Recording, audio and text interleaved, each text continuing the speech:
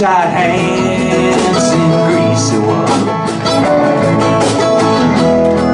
Now back of Millie's Bar and Grill, I dreamed of moving as he stood still. No Sunday around 2 a.m. rode his 10-speed right home. Deserted streets and up a dusty road to the family farm that will soon be sold. What do I do now? I need something somehow. Here in a small town,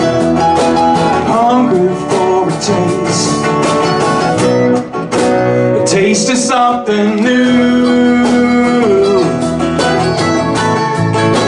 Taste of something new.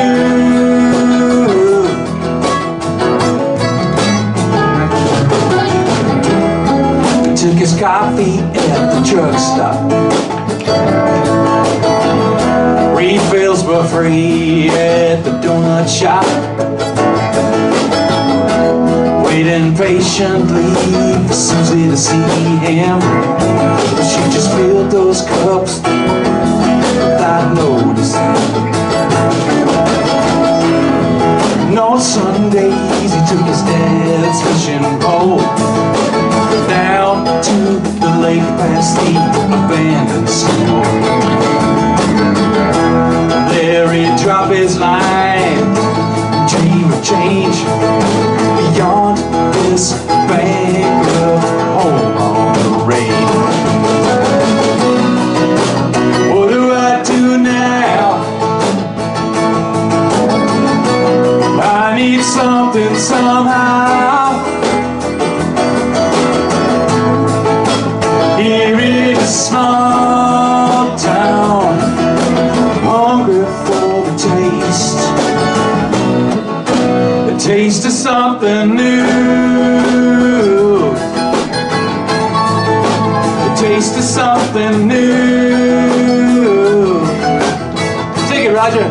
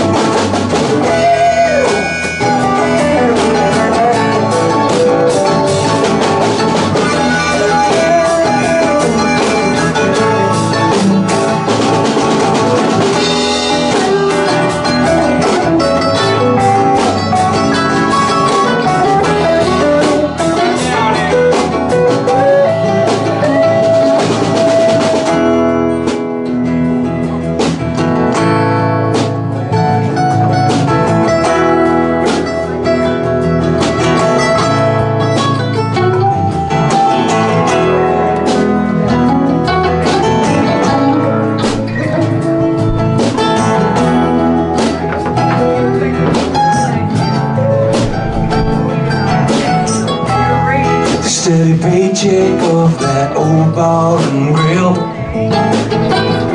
could not keep him from dreaming still.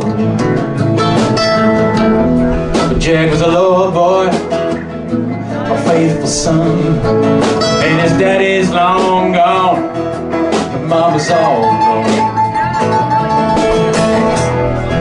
Around 2 a.m. at the end of a double shift, rode his 10-speed a long way home.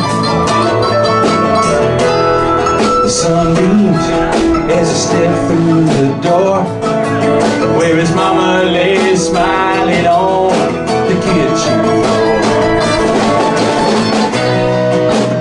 What do I do now? I need something somehow.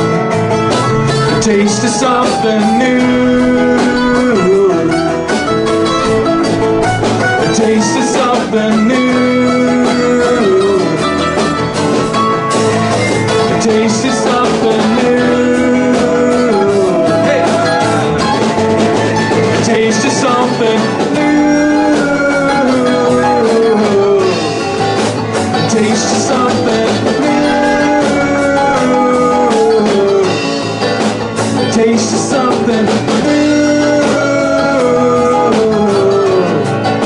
A taste of something new.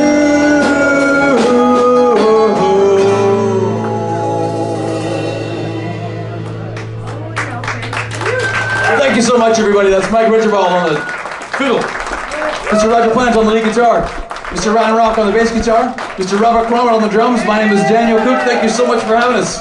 We got more music, so stick